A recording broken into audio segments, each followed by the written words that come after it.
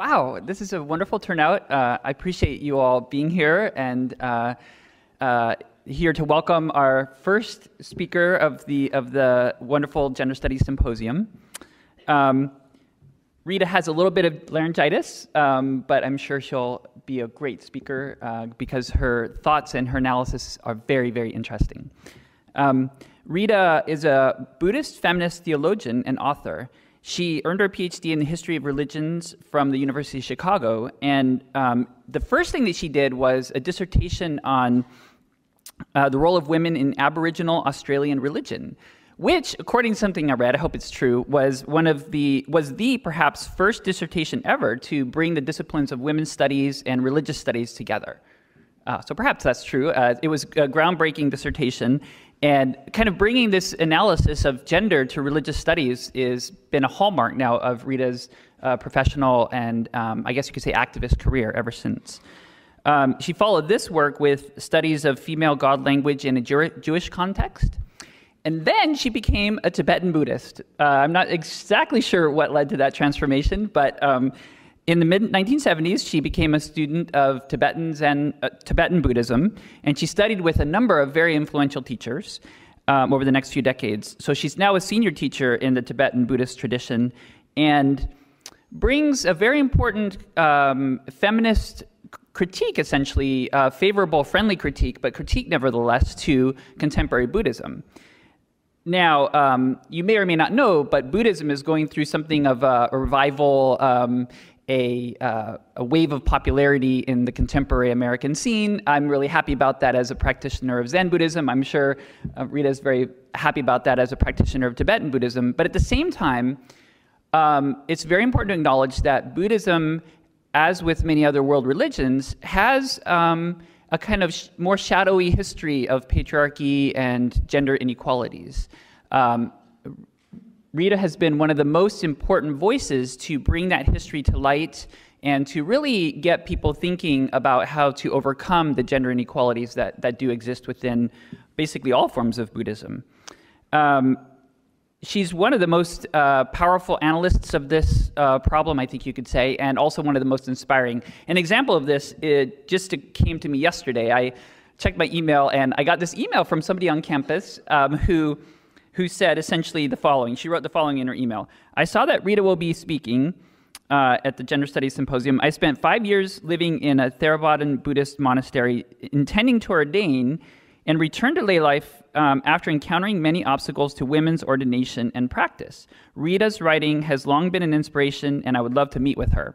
So hopefully this person got a chance to meet with Rita earlier. I'm not sure if that happened, but it's just one small example of the countless number of people who've read Rita's work and kind of resonated with this desire for a truly egalitarian approach to Buddhism, as well as a desire for gender egalitarianism in all religions. So, well, with that, I will welcome Rita. Let's give her a really warm round of applause and hear what she has to say.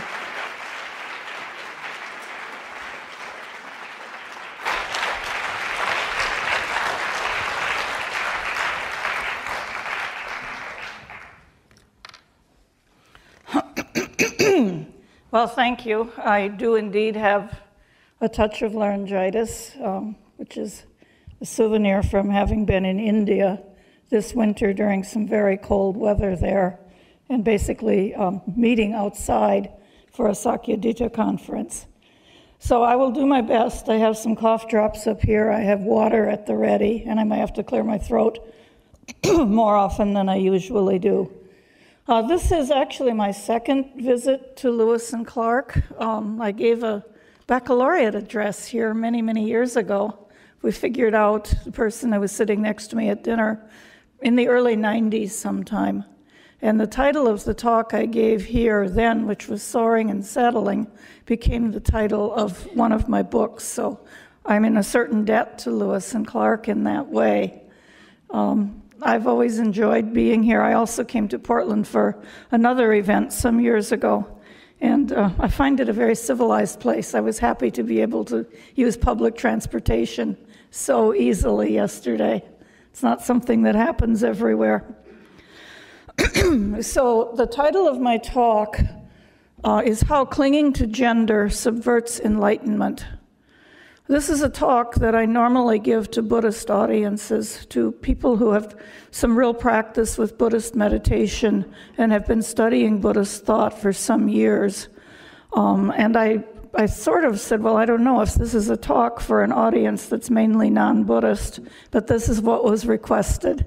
So we'll do it. We'll do the best we can. But I think I will have to fill in some blanks somewhere in what I plan to say tonight. I think I should start with my definition of feminism. I have learned over the years that it can be very dangerous to be introduced as a feminist or give a talk on feminism without defining what I mean by it. Because as every other thing that's somewhat controversial, people can bring a lot of their own projections to the talk.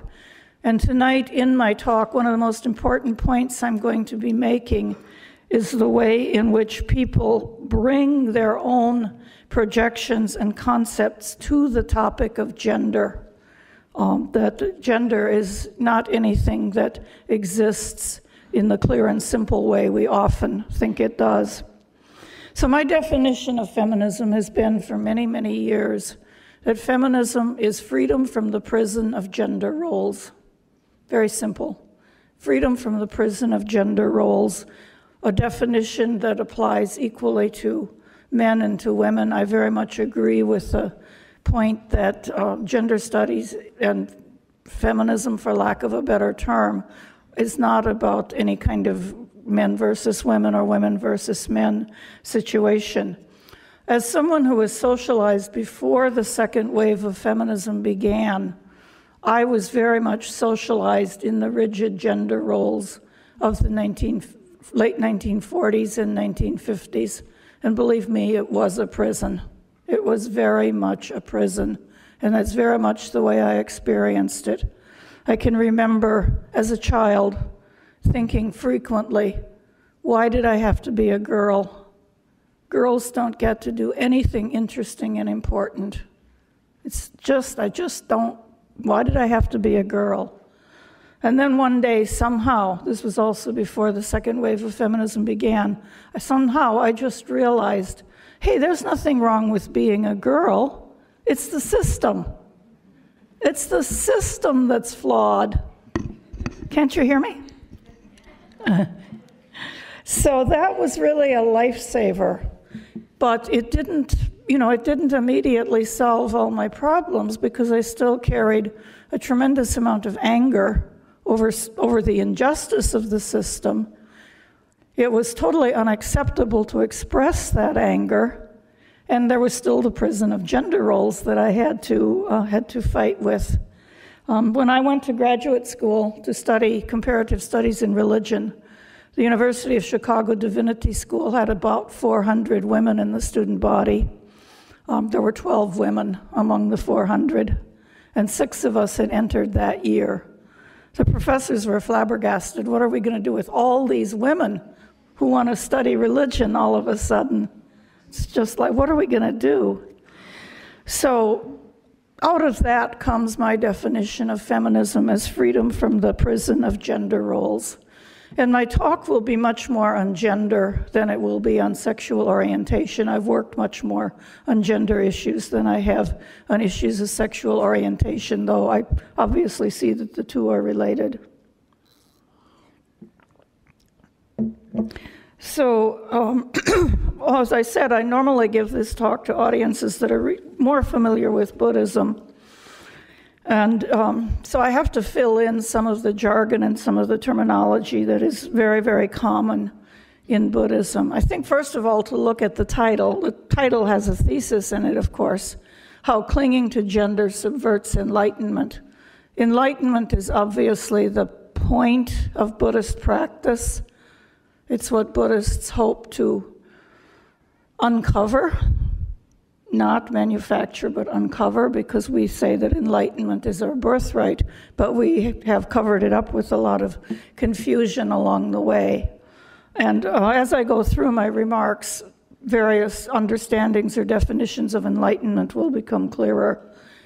But clinging to gender subverts that enlightenment. And this is something that I hold as a very deep problem and a very deep truth, that we are all trained to adhere to gender roles, gender norms, gender expectations, gender stereotypes, and it's actually very difficult to really, really break free of them. It's quite a project. But I claim that clinging to gender does subvert enlightenment. Now, the operative word here, as is so often the case with Buddhism, is clinging. Clinging is a word that translates a Pali Sanskrit word, of course. What it means is really being stuck to something. It means being obsessed with something, being so stuck on something that you can't imagine any other alternative. And that is the way I think many, many people take gender roles, gender norms, gender expectations, and stereotypes. And that clinging to gender subverts enlightenment. Mere recognition of a label, like man or woman, is not problematic, but clinging to social meanings of that label, that does subvert enlightenment. So clinging is an important word. Another set of words that are really important in what I have to say turn on the terms I'm going to translate as ego and egolessness. In Buddhism, there's a term, anatman, which is very difficult to translate, but it's often translated as non-self or egolessness. And that contrasts, of course, with ego. Now, this is one of the most difficult points of Buddhism. It usually takes a long time for people to truly understand what is being said, because we have a very deep-seated belief that we are somebody, that we're somebody very specific. But Buddhism says, well, that's not quite the way it is. The emphasis in teachings on egolessness is that there is no lasting, unchanging, permanent personal soul or self. No lasting, unchanging, permanent personal soul or self. That's what egolessness means. It doesn't mean that we don't have a common changing moment-to-moment identity. It means that there's nothing in that identity that is permanent, unchanging, lasting. And I used to kind of bring this home to my students at the university. They would all say that, no, they believed in immortality. They would never believe in egolessness. And so I would say, okay, so if you're going to be immortal, which one of you? Which one of you? And they would be dumbfounded, like they never thought about that before. That if you presuppose there's some kind of unchanging personal self, you have to pick out one moment in the changing sequence of your life, and I see somebody's getting it, and focus on, well, this is the me that I want to be last forever. This one, not that one, not that one, not that one. This moment, somehow that one's going to be permanent. It's a very odd concept when you think about it, and yet we have been so deeply, we have so deeply allowed ourselves to believe in a personal immortal soul that we find it hard to actually come to terms with egolessness. So ego, by contrast, is the attempt to find or secure this non-existent personal self or soul. Ego is the attempt to find or secure this personal, unchanging, permanent self that we think we have. A lot of Buddhist training is simply about saying, okay, that's the way it seems to you, so go find it. If that thing is there in your stream of consciousness somewhere, you should be able to find it. You should be able to locate it. And people look here, people look there. There are hundreds of exercises that are given to people on, well, look here, look there. Capture that personal self. And the students always come up empty-handed. There are some very famous stories about students telling their teacher that they were very upset, they were very troubled, their mind or their soul was making them very unhappy. And the teacher says, oh, that's not a problem. Just go get your soul, bring it to me, and I'll pacify it for you. Yeah, you're starting to get it better. So the student, after about a day or a week, the student comes back and says, you know, I couldn't find it. No matter where I looked, I couldn't find that enduring, permanent self or mind that I thought was giving me so much trouble. I couldn't find it. And the teacher says, problem solved. So that's the kind of thing we're talking about. Now, I suppose the main thesis of my talk really is that among the dimensions of ego that we cling to most persistently are our concepts about gender, our concepts about what it means to be a man or a woman, or to be lesbian, or to be gay, or for someone else to be man, woman, lesbian, gay, whatever. We have a tremendous number of concepts about what that should mean or must mean that we impose on ourselves and on others, and that's the clinging to gender that subverts enlightenment.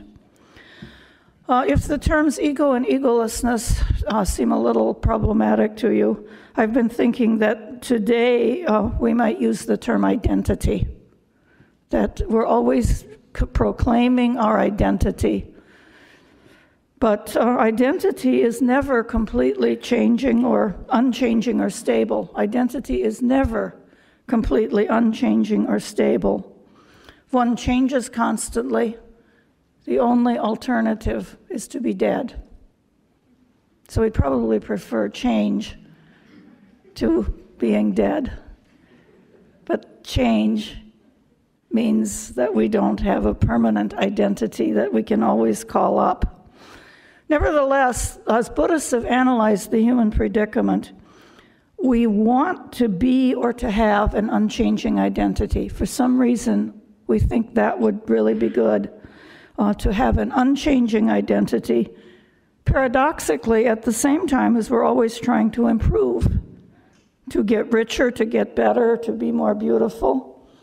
So we cling to our identities and develop a lot of ideologies around identity. And all you have to do is look at politics, and you can see how much people have created identities that they have so much ideology about, to which they cling so desperately, and which cause all that suffering. Now, clinging in Buddhist analysis, I don't think this takes too much deep thinking to figure out. Clinging always produces suffering. Clinging is not a pleasant affair. It's a very unpleasant state of mind. And the only reason people put up with it is they think that somehow at the end of the process of clinging, there's going to be satisfaction. But of course, what always happens is that the satisfaction is short-lived. One wants something else. It didn't work out the way we thought it would. So I think that may be enough for now by way of introductory comments on some basics in Buddhism, that clinging is a problem. Clinging produces suffering. I might want to say, by way of translating a few of Buddhism's noble truths, Buddhism does not teach that all life is suffering, as is often mistranslated. It's one of the greatest misunderstandings of Buddhism. What the first noble truth about dukkha, about suffering, says is that if we go about our lives conventionally, habitually, the way we've been taught to by our culture, that will always produce suffering. There has to be some kind of cutting through habitual tendencies, which we've somehow or another gotten wound up in. Whether it's due to rebirth, whether it's due to socialization, it doesn't matter. But unless we've really put some time and effort into a lot of spiritual discipline, we are wound up in conventional patterns. And those conventional patterns don't usually turn out to be happy, to have happy results. The second truth of Buddhism is that what produces all the unhappiness is the clinging, or the way it's sometimes put very simply, just wanting things to be different than they are. Wanting things to be different than they are is pretty unpleasant. And yet, how much of the time do we say, I wish it were different? I wish my life were different. I don't want it to be the way it is this moment. That's actually one of the experiences that can be very, very transformative when you realize, oh, the reason I'm so miserable is that I want what I can't have. What's the solution? Stop wanting what I'm not going to have anyway, because wanting it isn't going to make it happen. So that brings us to a bit of Buddhism's third noble truth, which is that things can get a lot better, that we aren't condemned to always run around in circles, clinging to our habituated patterns. We can break free of them. Now, how Buddhism can be evaluated as a pessimistic religion with this outlook is a puzzle to me, but it often is. So that's the third truth, that things can get better. How to do that? Very often, paradoxically, the advice is, well, you have to relax. You have to learn to let be. You have to learn to let things be as they are, which doesn't mean accepting oppression at all, but it also means knowing how to work against oppression without making oneself and others so miserable. Because often the people who are working the hardest to end oppression in that very process are making themselves miserable, and they're making others miserable. It doesn't have to be that way. There can be a way to be very clear and detached, and in being clear and detached, much, much more effective in actually changing things. So at this point, I'm going to start working more from a manuscript on how clinging to gender subverts enlightenment, and I will dip in and out of it, make extra comments, skip some parts, etc. To begin with the point we've been making, all forms of Buddhism adhere to teachings of egolessness, asserting that there is no permanent abiding self beneath the flux of experience, despite our deep-seated emotional reaction that there must be such a thing because it feels so real. That's where we start. It feels real, so we assume it must be there.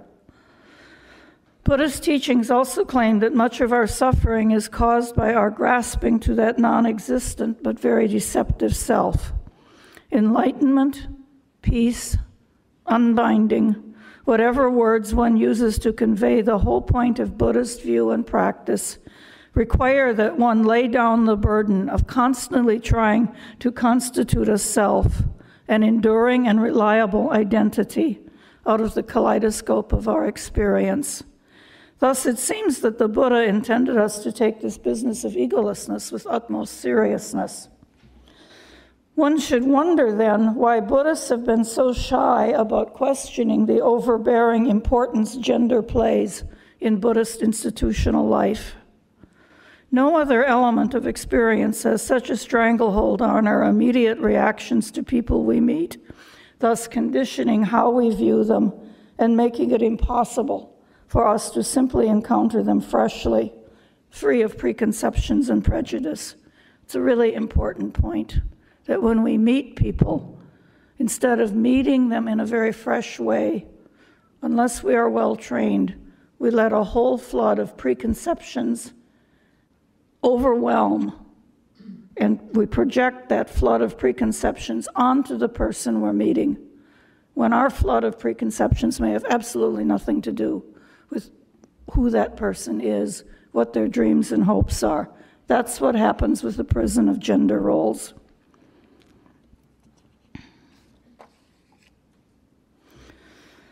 This kind of thing has also deeply infected Buddhist institutional life historically to a very great extent, and I would contend also even in Western Buddhism.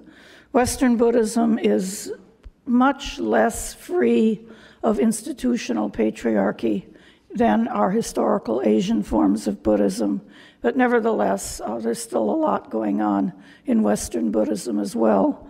including the fact that many of the most popular teachers are men. There are many more women teachers in Western Buddhism than there are in traditional Asian Buddhism, but there's still by no means a parity. And because of the importance of the teacher role in Buddhism, I've always claimed that the mark of being free of the prison of gender roles in Buddhism is when about equal numbers of teachers are men and equal numbers are women. There is no role more important in non-theistic Buddhism than that of the Dharma teacher. There's, nobody else that we can look to for guidance. Buddhists, at least reasonably well-educated Buddhists, all affirm egolessness and claim to believe that it actually describes how things are, even if they don't really understand egolessness and can't explain it.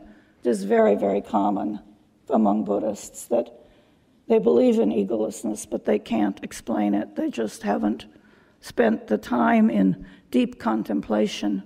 What do these words mean? And in Buddhism, there's a distinction between words and meaning. It's fine to know the words. That'll get you through the test, but it won't get you through life. To get through life, you have to know what the words mean.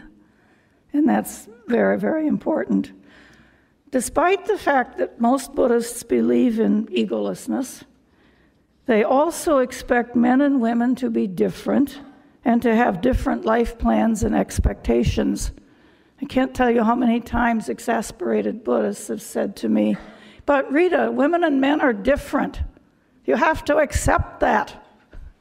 This feminist critique of yours, you have to accept that men and women are different, period." Many Buddhists are uninterested in and even hostile to Buddhist feminist reforms, such as lineage chants that include female ancestors. You know what I'm talking about. Gender-inclusive and gender-neutral liturgies, or specific attention to female role models. Those are all issues I've worked on a lot within Buddhist institutions too. You wouldn't think that in the 21st century in North America, having gender-neutral and gender-inclusive liturgies would be a problem in, a sort of fringe religion like Buddhism, but it still is. And female role models, that's a huge problem in Buddhism. In other words, their allegiance to teachings on egolessness has had no impact on their reliance on conventional, everyday gender norms and stereotypes. For years, I have used a slogan to summarize this situation. Though there is no permanent abiding self or ego, nevertheless, gender is real. Put even more succinctly, egolessness is gendered, a statement that makes no sense, but a statement that captures the absurdity of clinging to rigid and fixed gender norms while also affirming egolessness. It seems to me that only one element of this motto can actually be adhered to, because its two elements are mutually exclusive. Which is more important to us, egolessness and enlightenment, or the security of conventional notions about gender? The tragedy is that Buddhists have spent a great deal of time and energy deconstructing ego with many sophisticated teachings. One would think that in working so hard to deconstruct ego, Buddhists would have noticed how central a component of ego gender is.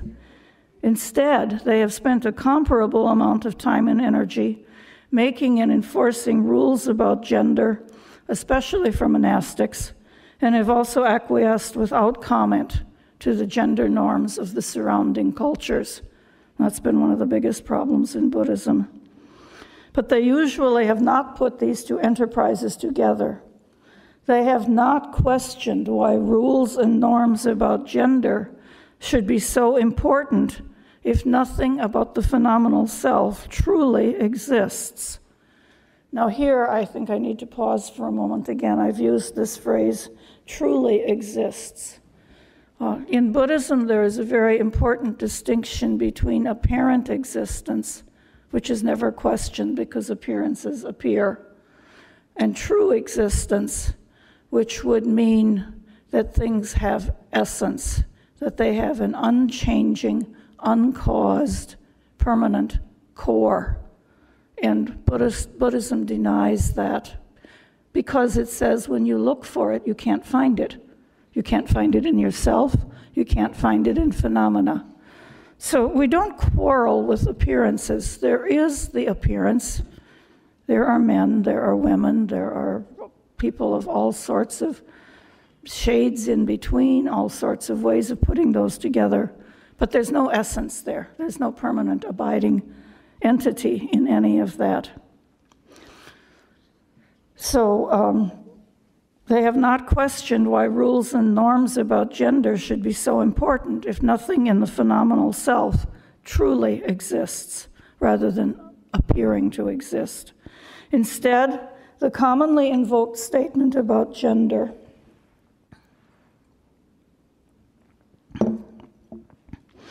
is the slogan that enlightened mind is neither male nor female.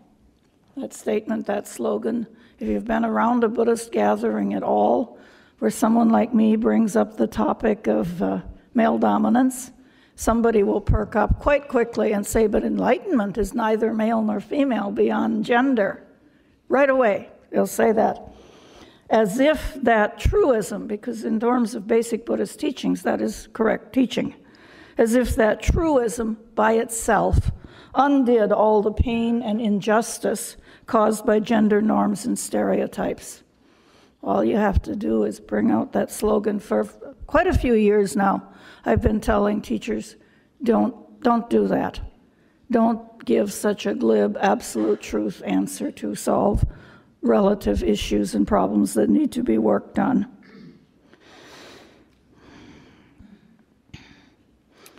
To ensure that enlightenment is not subverted by clinging to gender, we need to bring these two sets of discourse together to analyze their relevance to each other.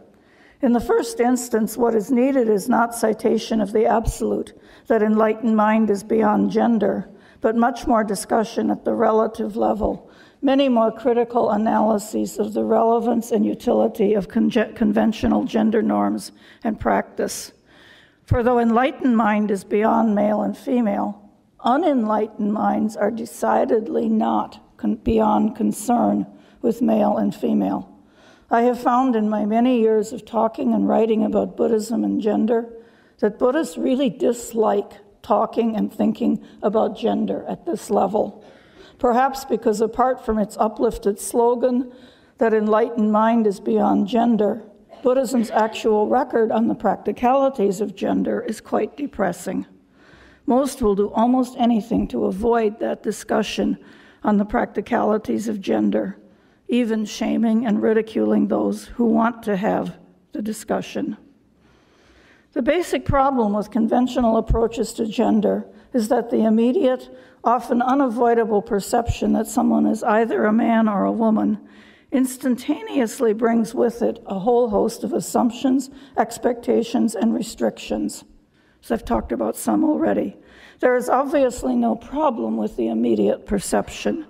Gender designations as conventional, agreed-upon labels are harmless and somewhat useful. That, we have to name things. We have to work with conventional language. That's the only way we can talk to one another. The problem lies with all the baggage imposed on that perception by long-standing training in conventional gender stereotypes. For example, thinking about my own experience, I know that I have a female body, and in my full-figured case, that is quite obvious to others as well. But that doesn't really give people much reliable information about me, and no information that conforms me to the stereotypical female gender role. It does not mean that I must bear children, or even that I can. It does not mean that I like children. It does not mean that I necessarily have a gentle, non-aggressive demeanor as opposed to a violent or nasty temperament. Lots of people think I'm nasty, especially when I used to grade papers. It does not even guarantee my primary sexual orientation, which has been guessed wrong almost as often as it has been guessed right by observers, both men and women. My female sex is not a reliable guide to my interests and concerns. I care little for many of the things that are supposed to interest women, but I also am interested in some things that are generally thought to be of more interest to women than to men. In short, though my sex may be the first fact about me that registers, it tells people relatively little about me.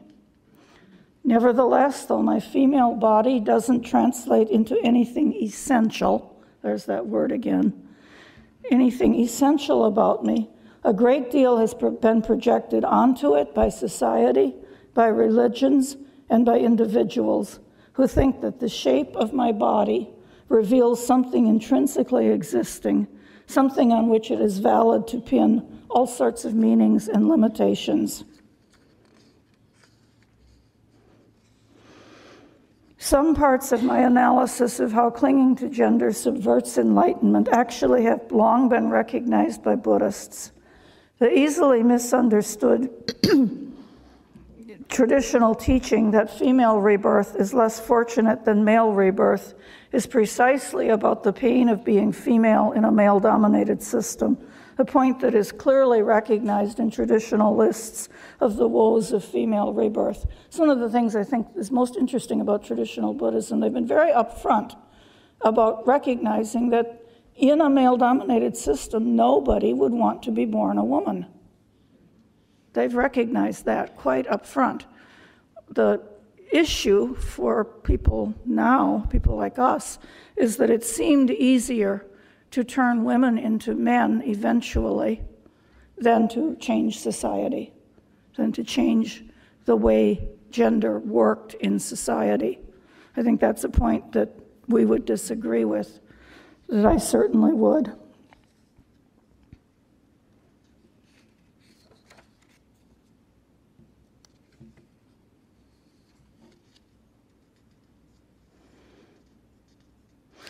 So much for ego grasping and gender as they pertain to the more mundane aspects of Buddhist institutions, lifestyles, and everyday life.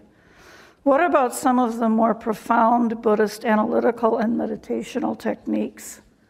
The various deconstructive exercises of Buddhism were all designed to challenge students to try to find the insubstantial ego they took for granted, and not finding that self, discover peace and freedom. That's such an important sentence. I think I want to read some of it again. The deconstruct, and Buddhism, the first disciplines in Buddhism are deconstructive. Things appear a certain way. Think about it more carefully, and you'll begin to see that those are big globs. And underneath those big globs, there's a lot of smaller stuff running around. So don't be fooled by the big glob. Ego is one of those big globs.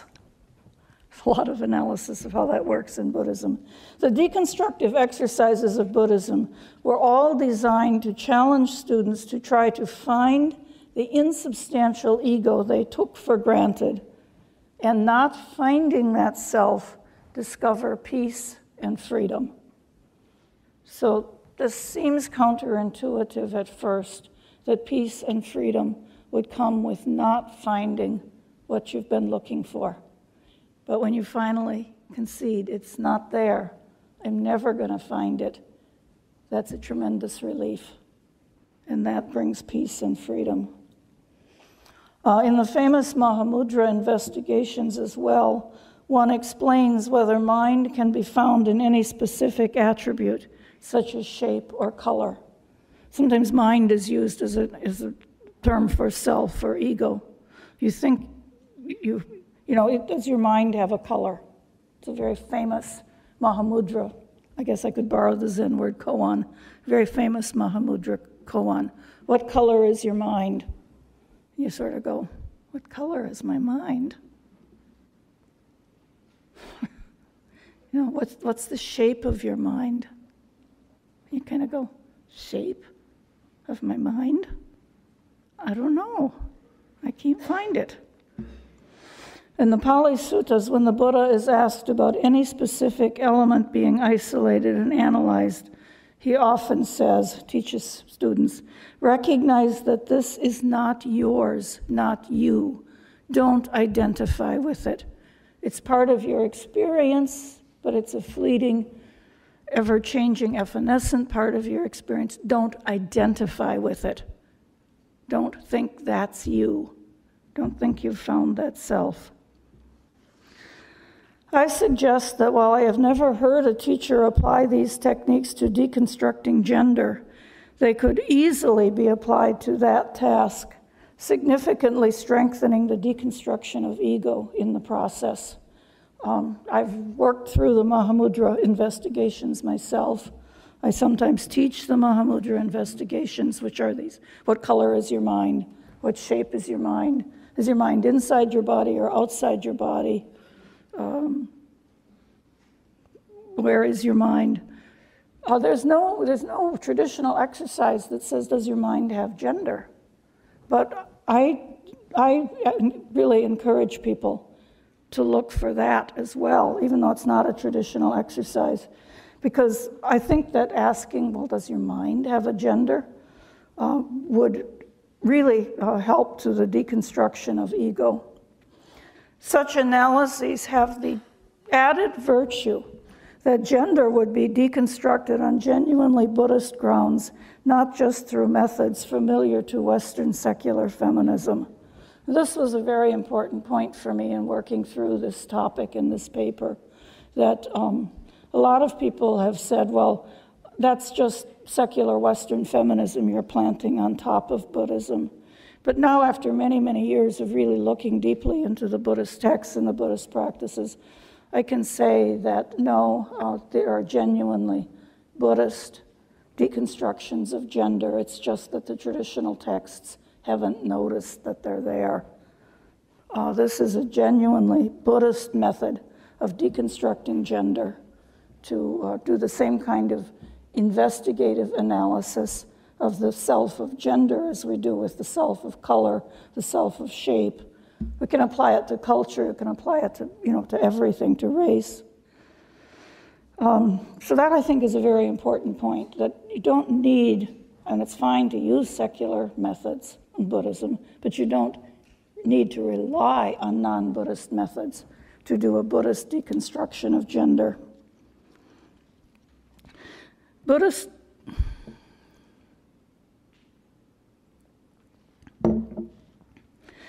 analyses break down things that are assumed to be truly existing entities by showing that we can't find them no matter where we look. To demonstrate this, let us look at the skandhas, especially the first skandha of form. The classic analysis in the Pali texts that there is no permanent abiding ego is to say, when you start examining it, you find that it's made up of 5 strands or 5 components, the first of which is form. But form alone doesn't make a self. The form dies, where's the self? So form alone doesn't make a self. Let's work with the first skandha. According to Buddhist analysis, we think we have or are truly existing self, but upon examination that turns out not to be the case, because the purported self actually consists of 5 insubstantial components or skandhas. Looking at the first skandha of form, we see that it likewise is not an entity, but a composite. It breaks down into the 4 great elements, which helps us recognize that having a form does not translate into being a self. Commonly, such analyses also point out that things we often think define the form, such as color or shape, cannot really be found and do not confer truly existing selfhood on the form. It is curious that traditional analyses using color or shape to break down our assumption of real selfhood never use the terms male or female in the same way. This omission allows people to easily believe in egolessness while clinging to conventional gender norms and stereotypes. And that's the problem. You can easily believe in egolessness and still cling to conventional gender norms and stereotypes, which are rigid, arbitrary, inaccurate, and cruel. Would it not be just as useful to disclaim selfhood based on having a male or female form as it is to disclaim selfhood conferred by color or shape? Would it not be useful to contemplate gender as a composite made out of biology, cultural expectations, and habitual patterns, rather than anything that exists truly or substantially? Just as it is useful to demonstrate that every other thing that seems to be an identity can be broken into its component parts. I suspect that many Buddhists, while willing to do analyses that recognize that form does not confer selfhood, might balk at applying the same rigorous analyses to their male or female forms because gender seems so real to them. But doing so intensifies the deconstructive power of the analysis, making egolessness much less a theoretical belief and much more an in-your-face reality. Without that additional step, people can easily do the traditional exercises and genuinely believe in egolessness, but still be quite attached to gender. The effectiveness of such deconstructive analysis can be demonstrated by the reaction of a sweet young man after a day of my teaching on Buddhism and gender. He said, quote, "Without my mustache and genitals, I'd have no idea of who I was." I wanted to shout, "Bingo, you've got it." Consistently going to that place of not knowing who one is would go far to attain the peace of egolessness and freedom from the prison of gender roles. I think I have enough time here. I have a few examples I like to talk about at maybe this point in the talk. In one of my other papers, I've talked about the fact that it seems to me in our present situation, women have gone a lot further than men in being free of the prison of gender roles, as is evidenced by the fact that, well, many things. One of the latest is that women can now serve in combat roles in the military. If there's anything that we always thought was a male role, it's serving in combat in the Army. But women are taking it on, and it's officially U.S. policy. What's the equivalent of where men have taken on the female gender role, taken on things associated with the female gender role with the same kind of consequences and the same kind of seriousness? Men won't even wear skirts, whereas women wear skirts or pants easily, depending on the temperature and the activity. I've teased many, many men about this, and they become so uncomfortable so fast. You have to wonder what's going on. Why this fear of a real mark of femininity? Why are men so afraid of the thought that they might wear skirts? This morning I was watching all the men in Rome with the new pope being selected, and all those dudes were wearing skirts.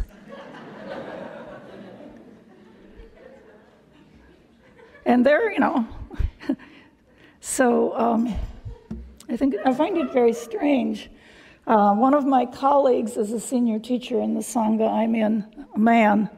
I regularly bring this topic up because our teacher wants us to be in some kind of robes. And robes in the Tibetan tradition involve skirts for both men and women. Tibetan monks all wear skirts, as do monks in many traditions. And she can't get anywhere because the men are so resistant to the possibility of wearing a skirt. And he said to me the last time I brought this up, he said, "Rita, you will never get us to give up our pants. Never." And I said, "If you can't give up your pants, how are you ever going to give up your ego?" To which he kind of shook his head regretfully and said, "I guess you've got a point."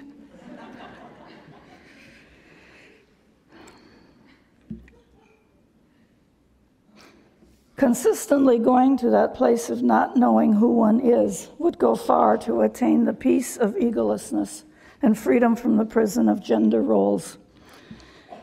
But if we all believe that enlightened mind, the natural state of mind, is beyond gender, why is it important to so rigorously deconstruct gender?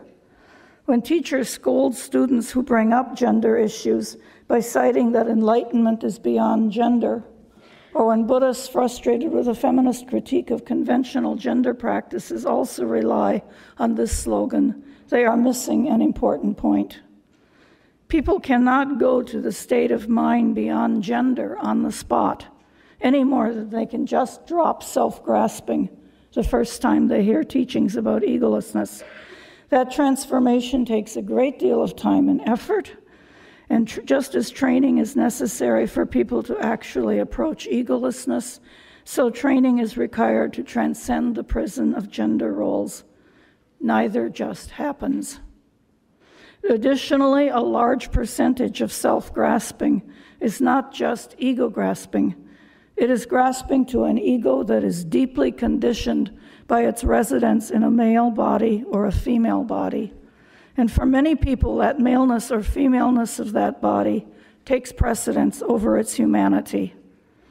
It is important to grab people where they really live, which for many is not in their form skandha anyway. They live intimately with and identify very closely with their gender assignments. Until these attachments are cut, there will be ego clinging, no matter how much people may believe in egolessness. Giving absolute answers to questions about the relative is very unskillful in the short run, even if such answers are true in the long run. But to live in the relative world, we need our gender references. Some may protest, some may scream. To live day to day in the relative world, we have to have our gender references.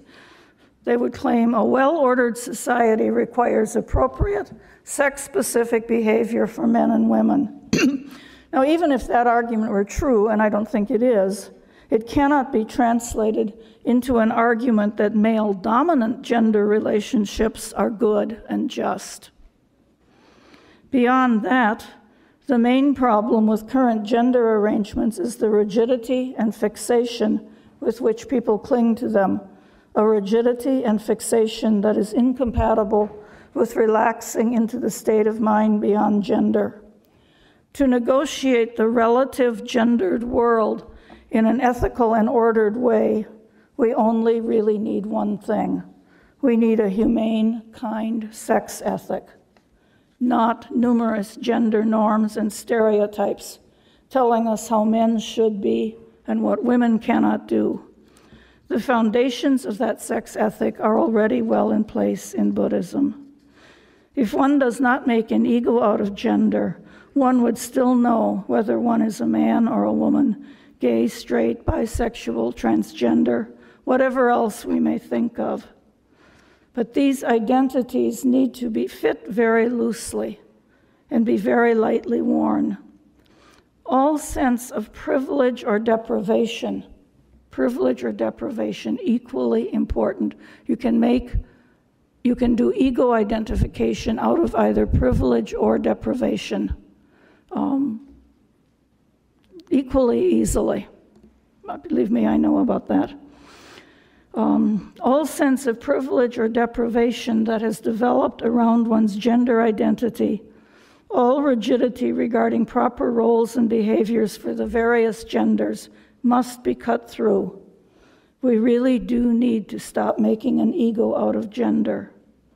And that may well be more difficult than learning about skandhas and other traditional Buddhist deconstructive analyses. Gender may well be the last component of our conditioned, composite, impermanent, ever-changing ego to lose its grip on us. That is how clinging to gender subverts enlightenment. Given the dire consequences of our clinging to gender, it really is a tragedy that for so long Buddhists have been blind to how this attachment subverts enlightenment and so unwilling to take seriously the analysis that clinging to gender really is an obstacle to resting in the peacefulness and spaciousness of enlightened mind. Thank you.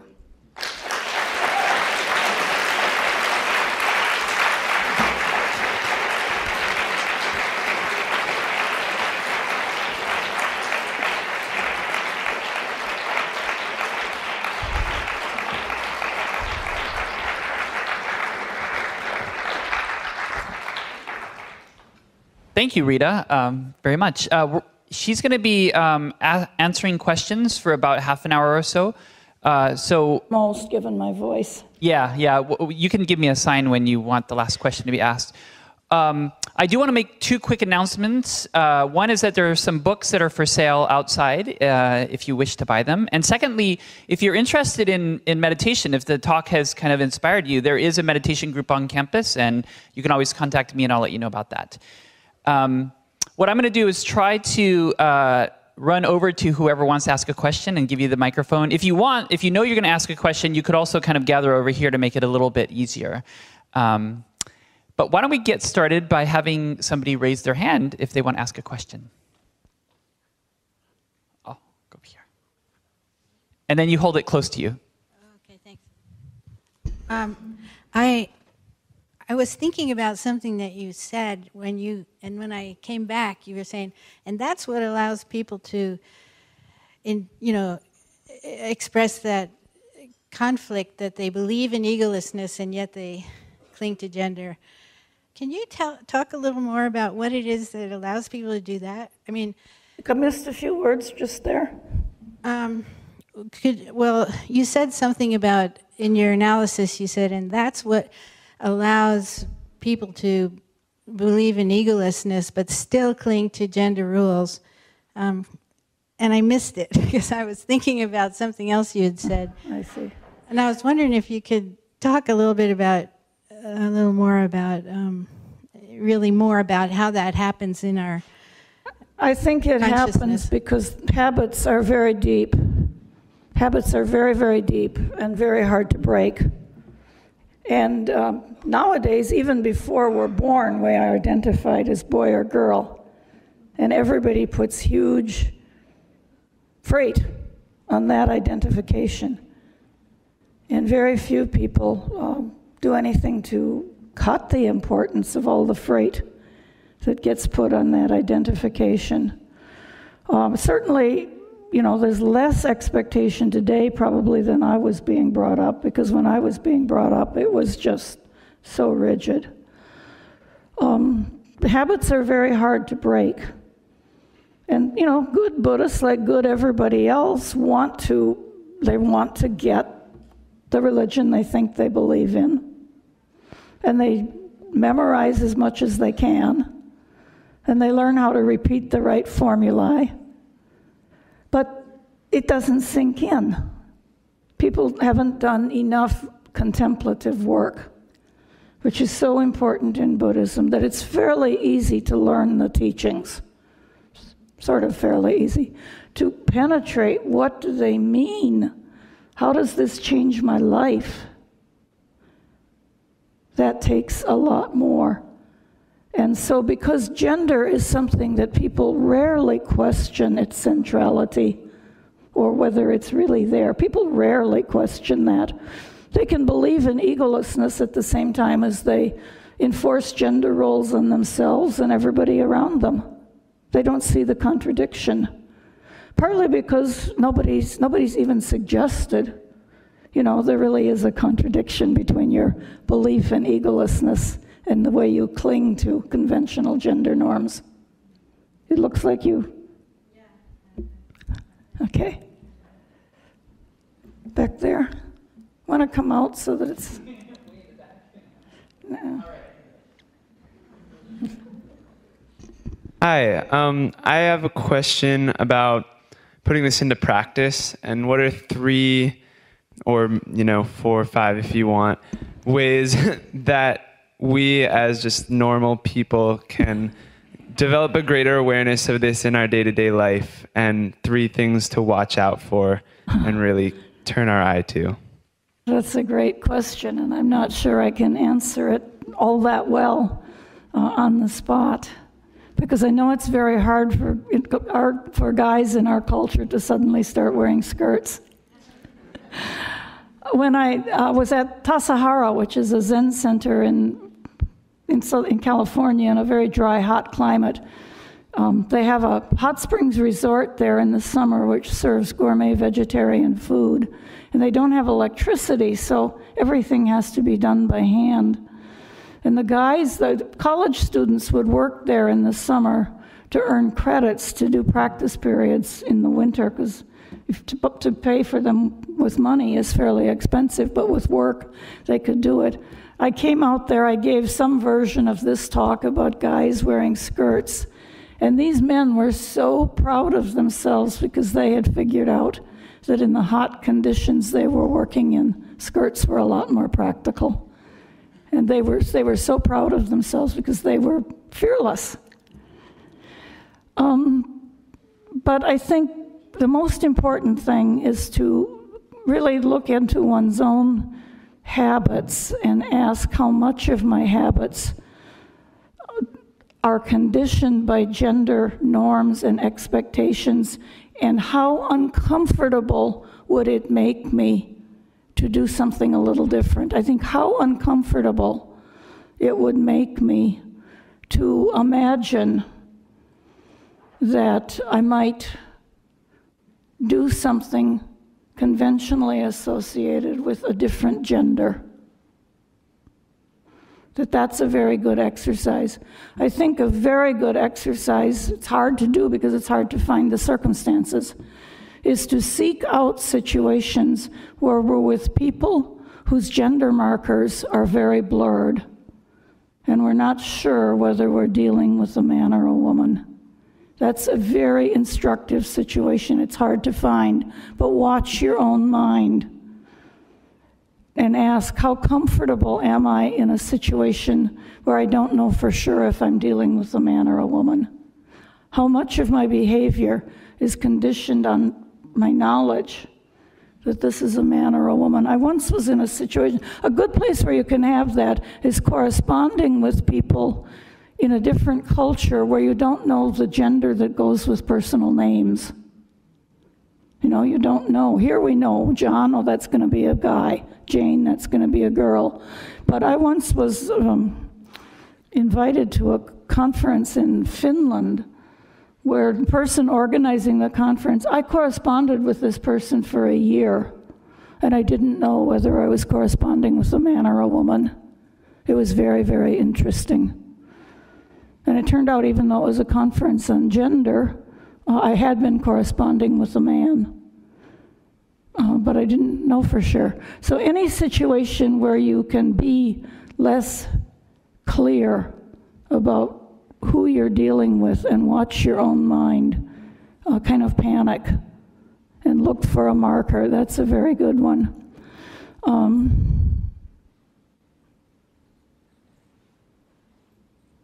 I'll stop there for now and try to think of more. I think that's, the one that comes to my mind so clearly is skirts, because I've seen men just get so freaked out about it.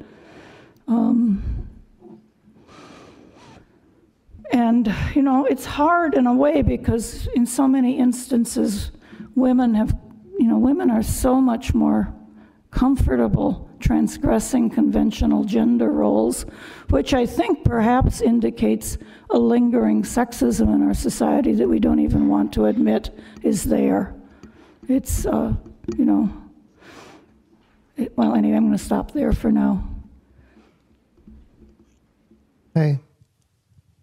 Where are you? Thank you very much for your lecture. It was very enlightening. So my question, you were talking about the ways in which women are not included yet within Buddhist communities, Tibetan Buddhist, Zen, traditional Thai. There's many different kinds of Buddhism, but and I'm just wondering something. I'm wondering, the monasteries were almost always male, and I don't understand why. Honestly, I don't understand. I understand the cultures that East Asia created that reinforce notions of patriarchy and how patriarchy benefits those cultures in the same way that it did in Western European cultures.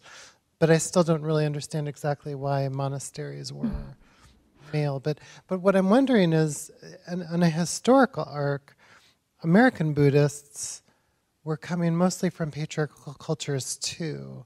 I mean, they were coming from Judaism, they were coming from Christianity, and it's like, it's only now it's like feminism is kind of bringing women into Buddhism.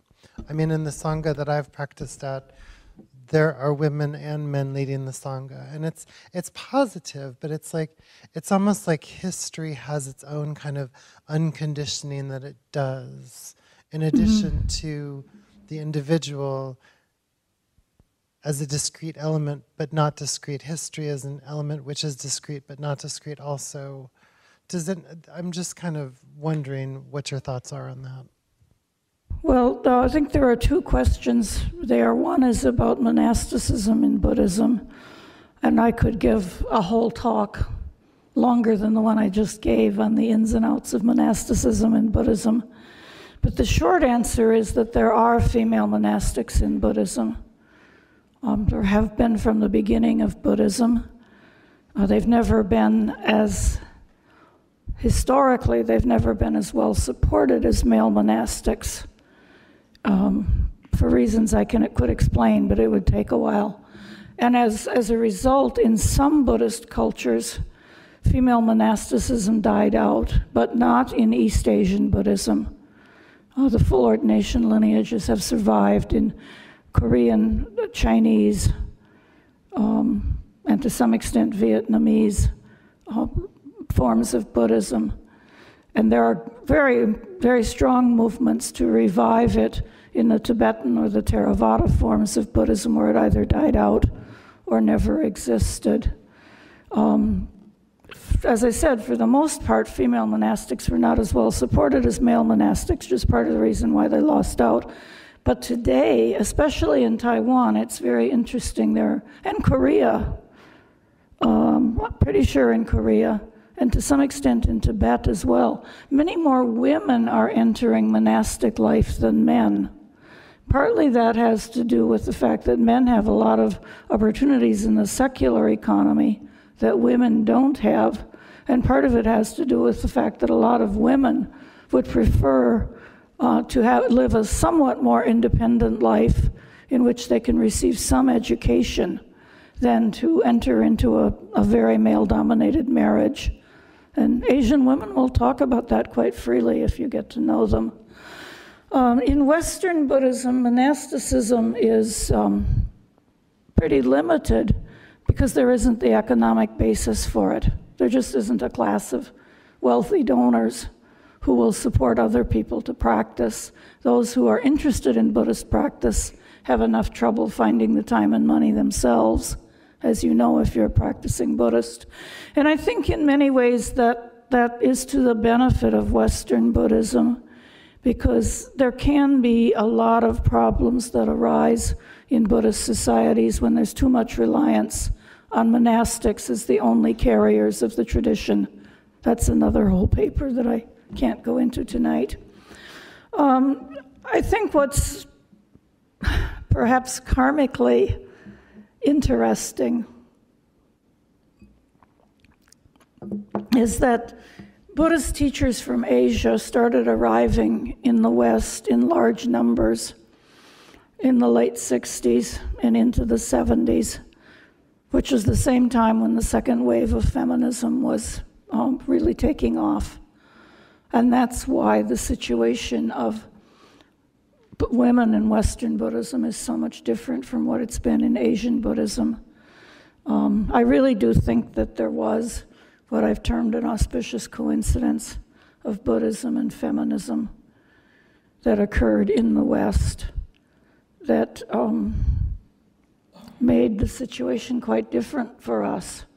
And I think that's that there's something very important about looking at that and really working with the situation. Many people have hypothesized that in frontier situations or new situations, women and men can easily attain more equality than they do in really established situations. This has happened in many cases.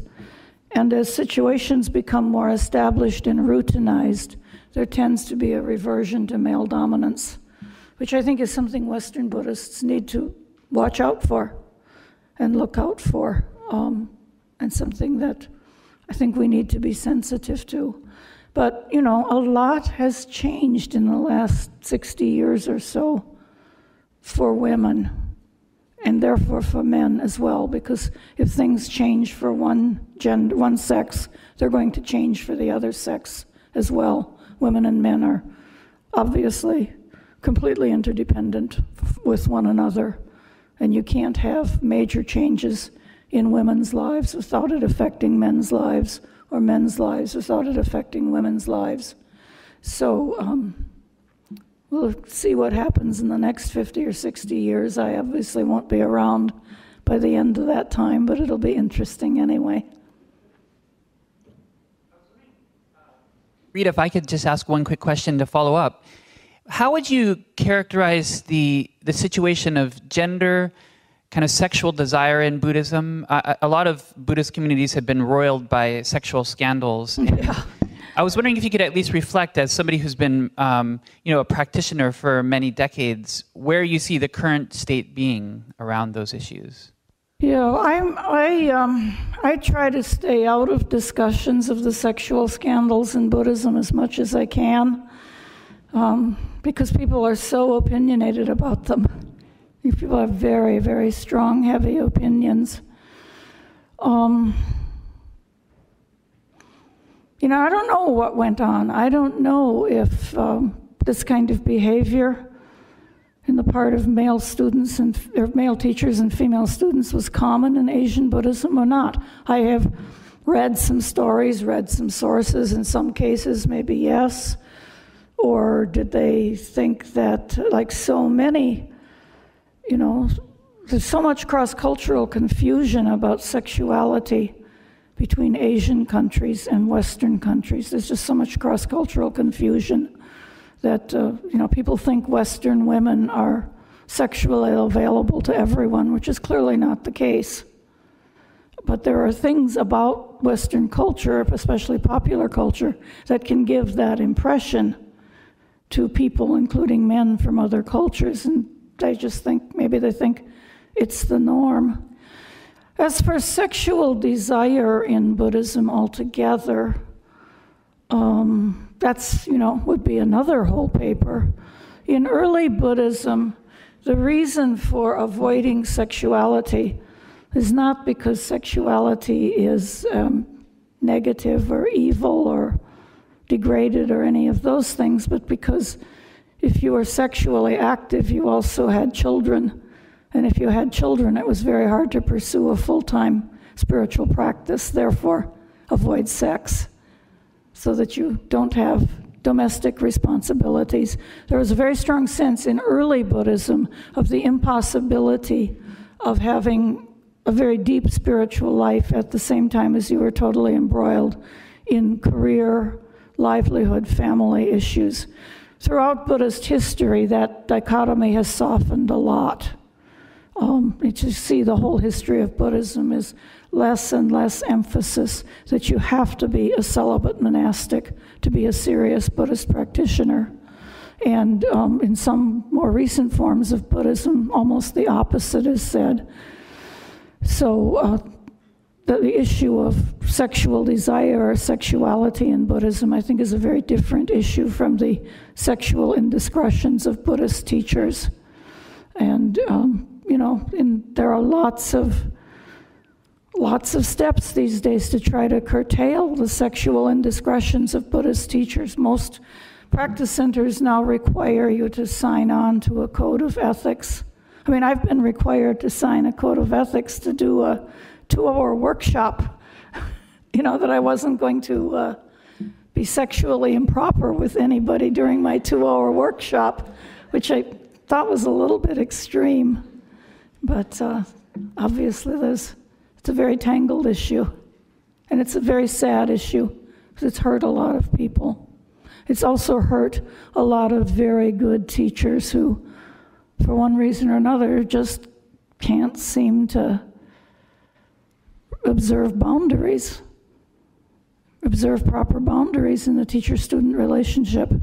It's too bad for everybody because the good teachers lose their teaching position, the students feel betrayed, Many of them leave Buddhism. It's very, just a very sad situation. Questions would you be willing to answer? Maybe two more. I see two hands. Okay. We'll go here and then there. So there's a hand down here that I saw. We'll see how long they are. Okay. Hi. So I have a question sort of about, at the beginning of your talk, you mentioned how for a more, I don't want to say secular, but less Buddhist-affiliated crowd, we might equate egolessness with identity.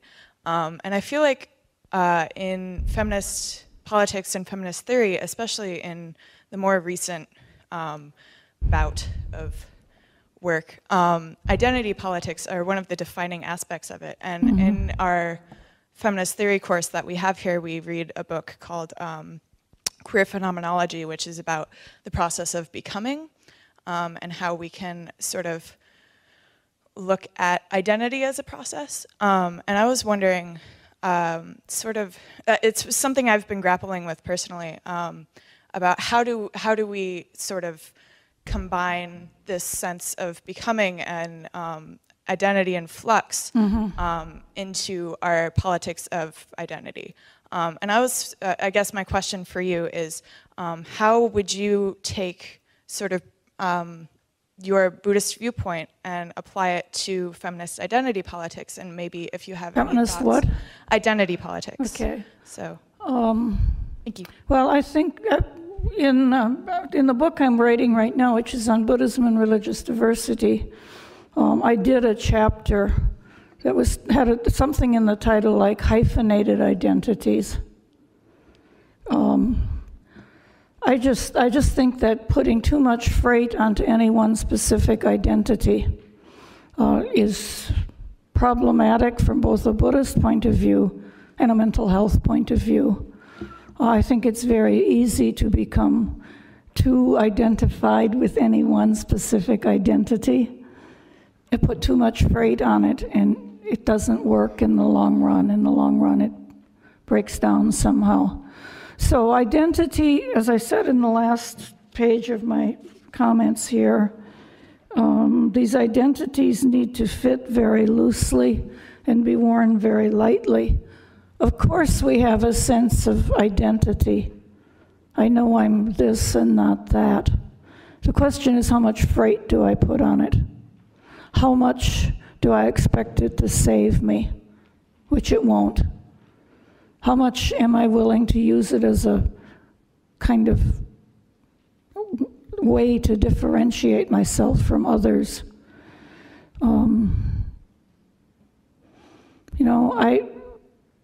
I think that ideology, even the correct ideology, is often something that produces a lot of suffering.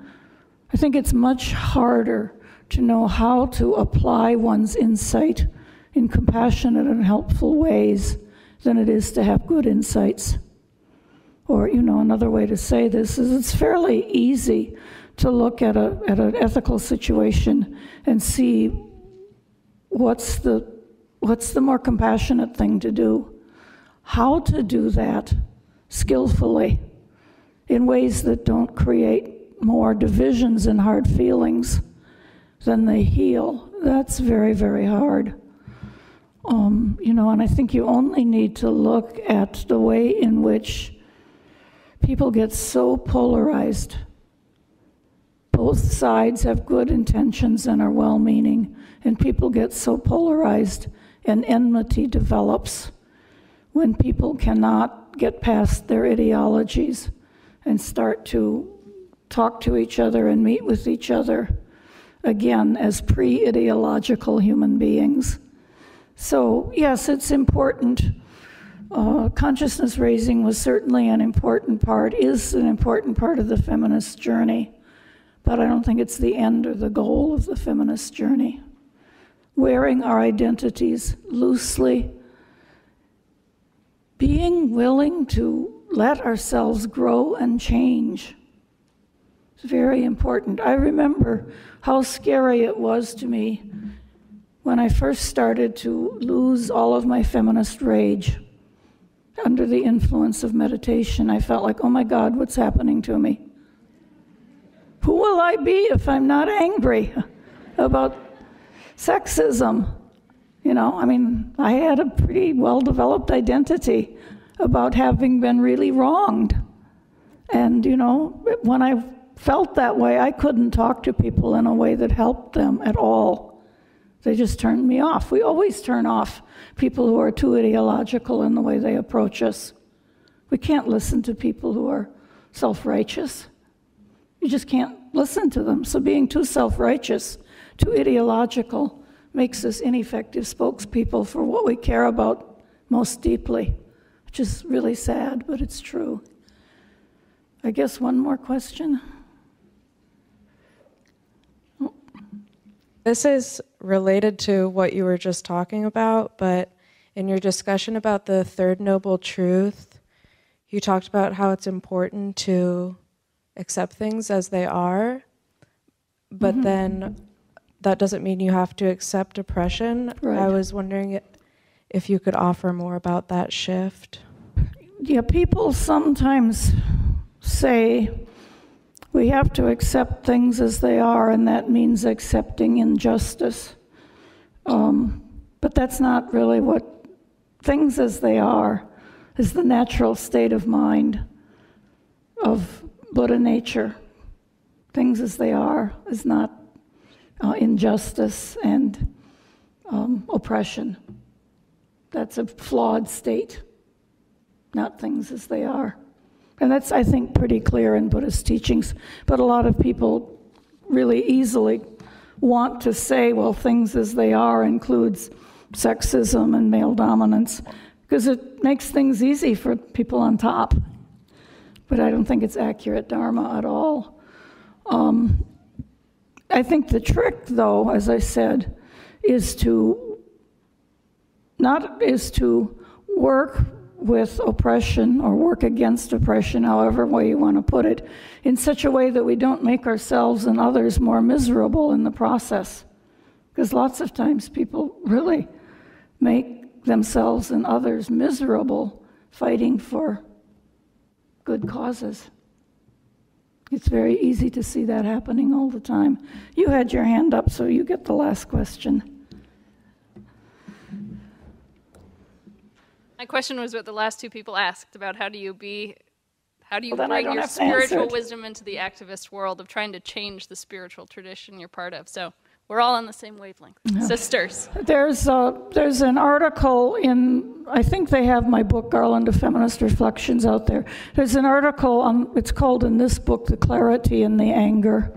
It's something I've written and written and written about because, you know, anger contains a great deal of clarity, but you have to unlock the clarity and be able to express the clarity and let the anger settle out. It's very difficult to do, but it's really, really important. And that's the lesson I learned more than anything else I've ever learned from Buddhism. That's the lesson I learned, and I'm very, very grateful for that lesson, because otherwise I don't think I ever could have done anything effective in my work as a Buddhist feminist. So that's a good note to end on.